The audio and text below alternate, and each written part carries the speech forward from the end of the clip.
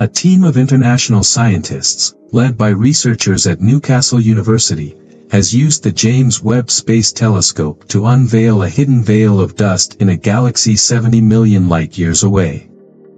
This groundbreaking discovery focuses on the supermassive black hole at the center of the galaxy dubbed ESO 428G14. In this video, we'll explore how Webb's infrared capabilities are revealing the secrets of cosmic dust that were previously hidden from view. So, without further ado, let's get started. Supermassive black holes, found at the center of large galaxies like the Milky Way, are some of the most powerful and massive objects in the universe. These cosmic giants, which can be millions to billions of times the mass of our Sun, drive some of the brightest and most energetic phenomena known to science. When these black holes actively consume surrounding material, they become what's known as active galactic nuclei, emitting vast amounts of energy across different wavelengths of light. However, much about AGNs has remained hidden from view due to the thick clouds of gas and dust that often surround them, making them difficult to observe. This is where the James Webb Space Telescope excels. Designed specifically to observe the universe in infrared light, Webb can see through these dense clouds and reveal details that other telescopes might miss, and one of the early targets for it was the galaxy ESO 428G14, which lies about 70 million light-years away. This galaxy, known as a Seyfert galaxy due to its bright core, has been studied extensively by telescopes like ALMA and Hubble. However, Webb's advanced infrared sensitivity has allowed astronomers to observe it in unprecedented detail. The findings from Webb, which were published in the monthly notices of the Royal Astronomical Society, uncovered a fascinating structure of dust.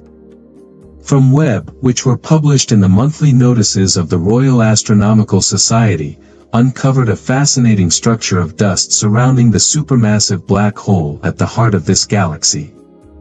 Surprisingly, astronomers found that much of this dust exists outside the typical ring of material directly feeding the black hole, known as the accretion disk. This outer dust, called polar dust, is heated not by radiation from the black hole, as might be expected, but by shock waves generated by relativistic jets, which are streams of particles moving at nearly the speed of light, ejected from the black hole's poles. Huda Haidar, a PhD student at Newcastle University, leads a study under the Galactic Activity, Torus, and Outflow Survey that analyzed data from the James Webb Space Telescope. The research reveals that polar dust around a supermassive black hole is heated by jets, not by the black hole's radiation, challenging existing models of energy distribution in active galactic nuclei. The unified model of AGN has posited that the differences between Type 1 and Type 2 AGN are primarily due to the orientation of the dusty torus surrounding the supermassive black hole. Type 1 AGN are viewed more face-on, revealing broad emission lines and visible accretion disks, while Type 2 AGN are seen edge-on, with the torus obscuring much of the activity. The polar dust exists separately from the torus and interacts with relativistic jets that can extend hundreds of millions of light-years into space. This interaction between jets and polar dust has significant implications for our understanding of AGNs and their influence on host galaxies. Traditionally, the dusty torus was thought to play a central role in energy transfer within an AGN, but Webb's observations revealed that jets might have a more crucial role than previously thought. The different temperatures of the polar dust compared to the accretion disk's dust suggest that the processes in these regions are more varied and complex than the unified model accounts for.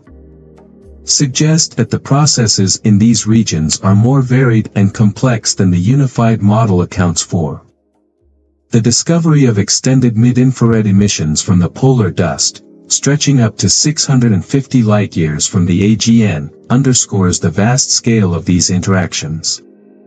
The alignment of the dust with the radiojet, and its perpendicular orientation to the molecular gas feeding the AGN, suggests that multiple processes are occurring simultaneously.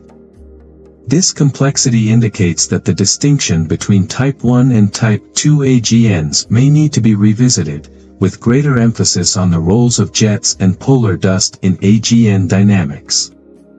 These findings extend beyond the ESO galaxy, prompting a re-examination of other AGNs, and raising new questions about the mechanisms driving energy transfer in these environments.